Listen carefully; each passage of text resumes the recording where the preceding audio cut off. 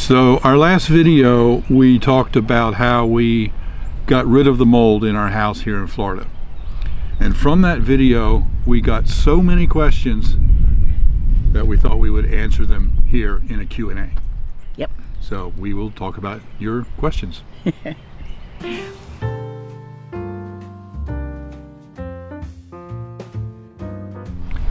everybody, I'm Bill. And I'm Elizabeth. Live simple. Live free. And like I said, questions, lots of questions. They were probably things that I should have addressed in the video, but quite frankly, I didn't think about it. That happens. We were so inundated with basically 4 questions in the comments that I got to the point where I couldn't answer them anymore. So I thought this would be the better way to do it. Yeah, because we certainly read the comments and stuff, but answering the same thing over and over again, we'd rather do a Q&A. Right. So the number one question or comment was something about, are you going to add a dehumidifier to the house? How are you going to keep the mold from coming back? A good question. It's a very good question. I should have addressed that, but the mold that we got rid of was not from humidity. It was from the leak in the plumbing. Yes. And so we fixed the plumbing, we replaced the moldy wood, and then we got rid of the mold. So in my mind, this video was not about how to control mold in the future. It was about getting rid of the mold from the plumbing leak. Yeah, because it had been leaking for a long time. It takes a lot to get rid of it, to destroy a great big beam like that. So yeah. How to control mold in the future is kind of a little bit of a different topic, but let's talk about it. Yes, and it's still very valid. Yeah, absolutely. Yes. Now, I absolutely understand and absolutely agree that Florida is a very humid place. Mm-hmm. But I got news for you. Florida isn't the only humid place. There is pretty bad humidity all the way up and down the East Coast. Georgia, the Carolinas, Alabama, Mississippi, East Texas. Well, and we have humidity in Virginia. Yep. And we had humidity in Pennsylvania. Yep. Now, honestly, there weren't as many hot, super humid days. You know, Florida tends to be relentlessly pretty hot in the summer and humid. Right. But it still stayed humid where we were living before, especially in the summer. And in fact, in our house in Virginia, we have, HVAC, air conditioning in the house, but down in the crawl space, I have, guess what? A dehumidifier. Yes, we keep a dehumidifier down there. And yes. it drips. I don't have to empty the bucket. I have it so it just drains, and it drips constantly year round, getting rid of humidity in the crawl space in our house. But I want to read one comment. Okay, this is a comment from Sandra on the video about getting rid of the mold, and she says, I really thought, so silly of me, that when I moved from the coast of southeast Georgia to the Smokies of western North Carolina 10 years ago, I'd not have to deal with mold. That would be a big fat negative. Wow, I think it's worse. Ugh. Yeah. It can still be humid. Basically, yeah, the humidity is really bad here in Florida, but you don't hold a corner on the market for humidity. Although we are very respectful of the fact that, especially in the summer, it's quite hot and quite humid here. Yes. So, what are we going to do for ongoing mold and humidity control? Well, first of all, we do have an HVAC, whole house heater, air conditioner. So when we're not here in the summer, I'm probably going to keep the air conditioner set at about 80 degrees, so that if it gets really hot and humid, the air conditioner will control the humidity. Well, and it'll just keep it from getting incredibly hot in the house. Right. Yeah. And keep it fresher. Yeah. But then I also recognize that there are many days where it only reaches 75 or 78 degrees and the humidity is really bad. So it won't kick in and it'll still be humid. So we'll probably also add a dehumidifier. And a lot of you are saying, I empty 3 gallons a day out of that dehumidifier. Well, we won't be able to empty it. I'm going to have to get one that will drain itself, and we'll just leave it running the whole time that we're not here. Yeah, we will have a dehumidifier going in the house with it, a place to drain out. Right. So then if we're actually here, we probably won't need that, because I'll probably have the AC set at 72 or 74 or something like that, and that'll control the humidity in the house. So, you know, we've run into that occasionally, even in Virginia, where it wasn't hot enough for the AC, but it was humid. yeah, it was 70 degrees outside, and it was too cold to turn on the air conditioner, but the humidity was like 98%. Yeah. So I'm grateful we have the one in the crawl space. right. Yeah. So anyway, that is the humidity. What are we going to do to control humidity in the future? And we do agree with everybody that it's important to keep up with that. Yeah. We'll leave, you know, closet doors open and all that stuff while we're gone and try to keep it dried out. Right. So then the next thing that an awful lot of you said is, you're going to leave that old couch in there? Well, yes and no. Yeah. Yes, for right now, because we have no furniture in the house at all. If it wasn't for that, we would have to bring in a lawn chair or something. And you know, we've put all our money into buying it and repairing it, and so there's nothing left to buy furniture.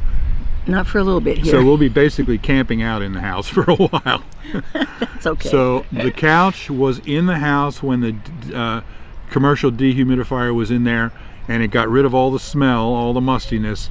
So theoretically, hopefully, it sent any mold that's in the couch, it sent it into a dormant state, just like it did in the rest of the house. And then it will be in the house when we fog it with the chemicals to kill the mold. That hasn't happened yet, but that will happen. And so, and we're not going to be in the house much at all before I'll talk about that in a minute. Okay. So for now, we are going to keep the couch just because we don't have anything else. But that's on the agenda to be one of the first things that we replace when we can actually afford it. Yes. Another question that I got a lot was, I didn't see you fix the leak, fix the shower. Did I miss something? No, you didn't miss anything. What we did was, as soon as we got here 6 weeks ago, I crawled underneath, and all I did was just cut off the 2 pipes that go to the shower that were leaking and put caps on them. So the shower has not been working. There's no water going to the shower. That's still a project that needs to be done, is to run a new shower head over on the on the right side of the shower that doesn't leak. So that has not been replaced yet, but the leak has been stopped. Yes, yeah. So I'm out of time now, and so that'll probably happen next time we come down. And the shower head and everything now is going to be on the right side of the shower, so that we have that great access panel coming in from my office, so we can keep an eye on everything. Right. So you'll see all that in some future video, but that's liable to be months down the road after we come back the next time. Yeah. Yeah. So, and then the last thing was, I talked about that we're going to have the whole house fogged with a chemical that's going to kill the mold.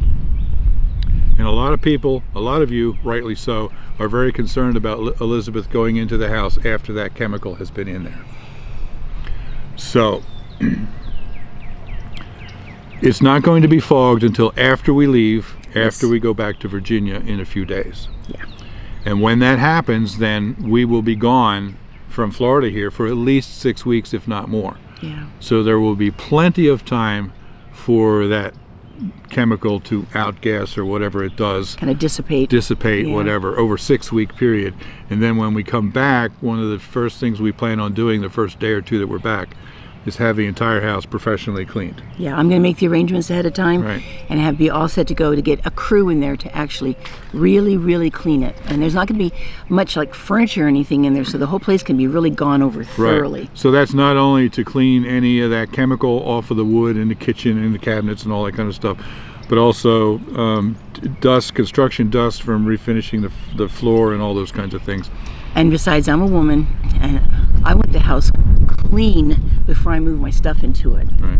It's been sitting there for a long time. You know, I'm just moving in. I can't do it. I wish my hands could handle that.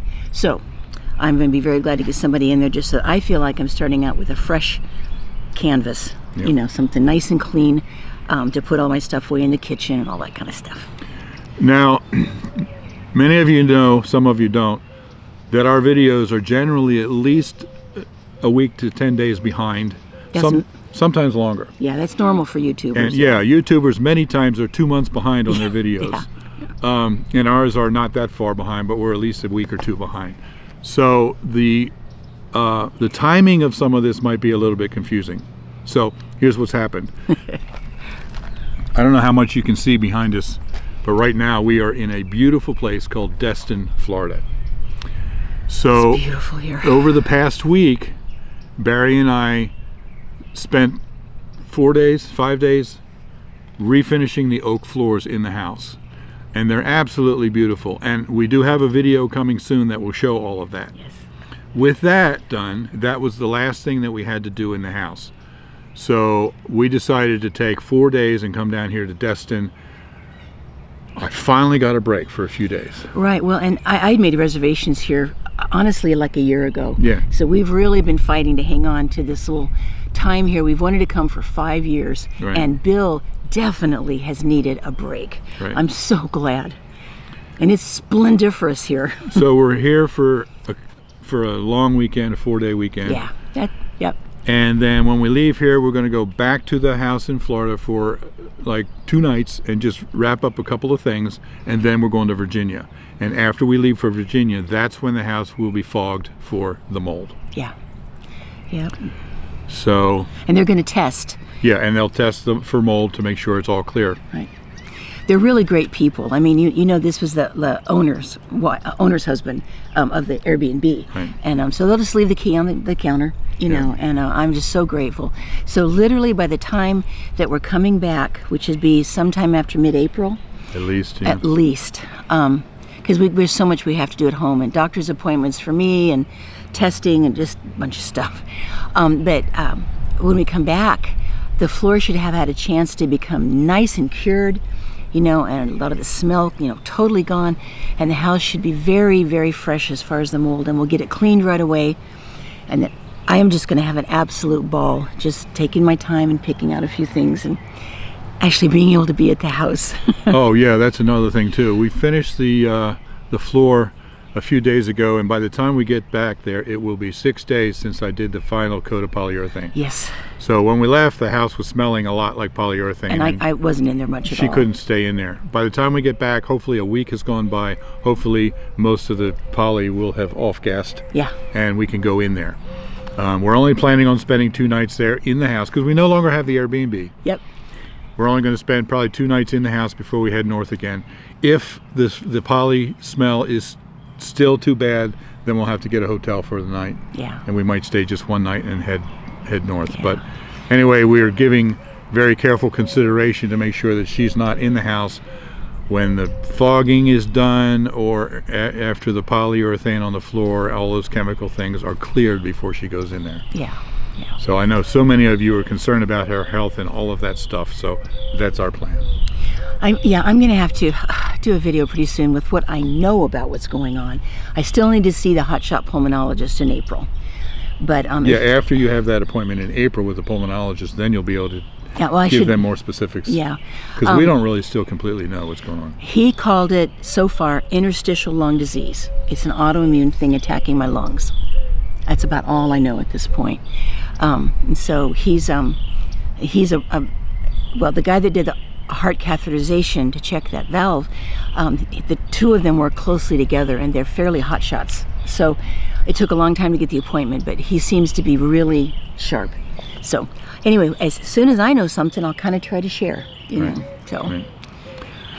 So I hope that answers most of your questions about the mold. Like I said, hundreds and hundreds of you asked the same questions, right, those 4 questions. Which shows that we need to address it. Right, right. So it's so hard to anticipate when we do a video, to anticipate what kind of questions you're going to come up with out of the information that we gave. And what were things that we should have realized people wouldn't know, but we didn't think to make sure and explain it. So, or things that I just take for granted, and of course everybody knows that. And well, no, you don't, unless I tell you. Well, you know, it's a man thing. No, you miss things too. I know I do. Yeah, we just don't always realize. You know, it's so easy just to feel like, well, there's certain information that's just sort of already standardly known, and that isn't necessarily the case at all. Right. So there you go. Thanks for watching. Live simple. Live free. You be blessed. Yeah, love you guys. And I am going to be doing some things pretty soon here that show some of the fun kitchen-y things. Get a lot of comments about my girly stuff, so I'll be doing it. When you come back. Well, yeah, and I'm going to be filming. I've got some stuff up in Virginia that I've been slowly accumulating, so I'll be showing those off too. Okay. Yep. All right. Thanks for watching. Yep. Bye-bye. Bye-bye.